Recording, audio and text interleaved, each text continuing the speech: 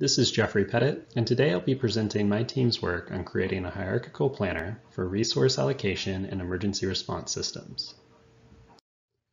The goal when managing an emergency response system is to minimize the response times to emergency incidents occurring in an urban area using the limited resources available to responders.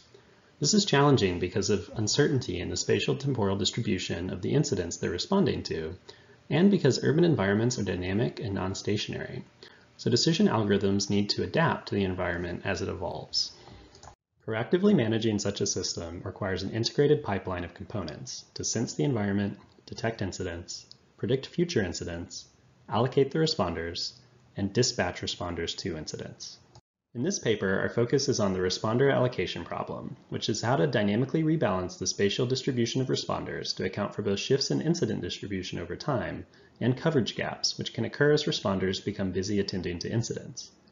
The figure in the lower right demonstrates how a coverage gap can occur. Responder R2 is dispatched to incident I since it is the nearest. But this leaves no responder near downtown Nashville, an incident hotspot. The idea is to move the available responders like R1 to account for this gap while R2 is busy. It's important to note that in practice, dispatchers usually must send the closest responder to an incident due to legal constraints, which can lead to gaps like in this example. A natural mathematical framework for modeling control problems with inherent uncertainty is the Markov decision process, in which a decision agent attempts to minimize its long-term cost while interacting with an uncertain environment. Here, our environment captures the state of responders and incidents as they evolve over time, while our decision agent can reallocate responders in order to minimize long-term response times. It's important to note this is actually a semi-Markov process, since it evolves in continuous time and transitions are not memoryless. One approach to solve these problems is to find a policy, which is a general mapping from environmental states to actions. Reinforcement learning and dynamic programming fall in this category, and both have been applied to resource allocation problems.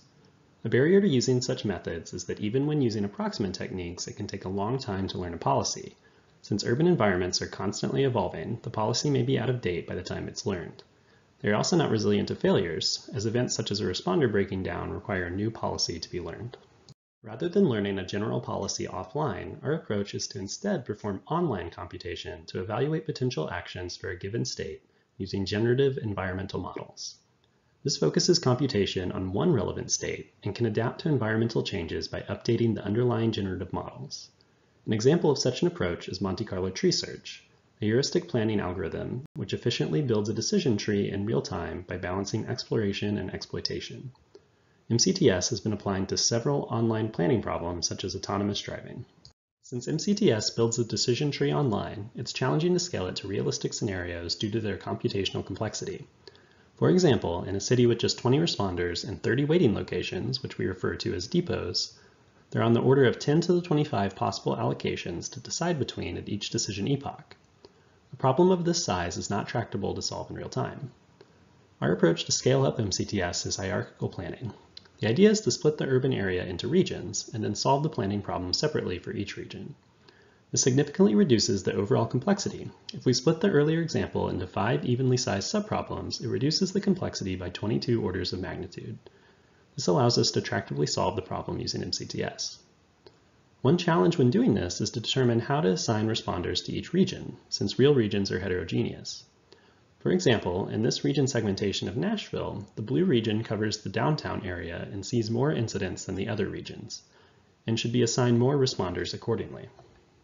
To address this, we model each region as a queue, where incidents are generated at some rate given by our prediction models, and enter a queue to be serviced by ambulances represented as servers.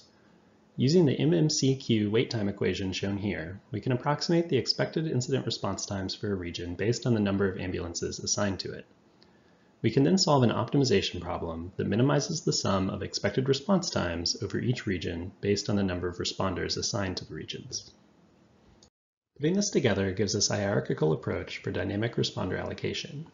After dispatching causes a coverage gap or a shift in incident distribution is predicted, a high-level planner first determines how many responders should be allocated to each region, and which responders to move if the allocations have changed. Then a low-level planner is invoked for each region, which uses MCTS to determine where exactly the assigned responder should be located within that region. This dynamic allocation procedure is repeated each time a relevant environmental update is detected, such as a coverage gap or an ambulance failure. To evaluate the proposed dynamic allocation framework, we compare it to a baseline policy which emulates static responder allocations used today. Our first set of experiments uses stationary incident rates based on historical means. The second introduces synthetic incident rate spikes to capture how incident distributions change based on events such as rush hour traffic. The third introduces responder failures to test each method's resiliency. We perform our experiments on a simulation of Nashville, Tennessee's response system using data from the Nashville Fire Department. We evaluate the system on 3 different region segmentations with 5, 6, and 7 regions generated using k-means clustering. In our stationary experiments, we only evaluate the low-level planner, since there are no shifts in incident distribution that would cause the high-level planner to change the region allocations. We found that dynamic allocation reduced response times by 7.5 seconds on average. Importantly, it also greatly reduced the variance in response times, meaning that there were far fewer incidents that had to wait a long time for a responder. The risk of negative outcomes exponentially increases with response delay, so reducing this variance can reduce incident mortality. In our non-stationary experiments, the average response times increase due to the synthetic incident rate spikes. Here, the low-level planner decreases mean response times by over 18 seconds compared to the baseline. In these experiments, we also introduced the high-level planner to account for incident distribution shifts. Adding the high-level region rebalancing improves mean response times an additional 3 seconds when compared to the low-level planner in isolation, which indicates that it helps the system adapt to these shifts. Next, we introduce ambulance failures to test each planning configuration's resilience. The baseline and low-level policies, shown here in red and yellow, are not able to cope well to these failures, and we see the response times increase significantly as the number of failures goes up. When the high-level planner is introduced, it can detect these failures and rebalance the responders accordingly, as shown in the figure in the top right. Here, an ambulance in the green region fails, and the high-level planner detects that there are an insufficient number of responders assigned to the region to cover its expected demand. It then moves a responder from the orange region to the green region to balance the responder distribution. The high-level planning results, shown here in blue, demonstrate that it is able to maintain reasonable mean response times despite the failures, and is able to keep the response time variance low as well. Finally, I want to point out that our full dynamic allocation pipeline, using both the high and low-level planners, took approximately 180 seconds on average to make an allocation decision. This is short enough to be practical for use with real-world emergency responder systems. In conclusion, we have demonstrated that hierarchical planning can be used to scale decision-theoretic models for use in real-world resource allocation problems, as splitting the spatial area into regions greatly reduces the overall computational complexity.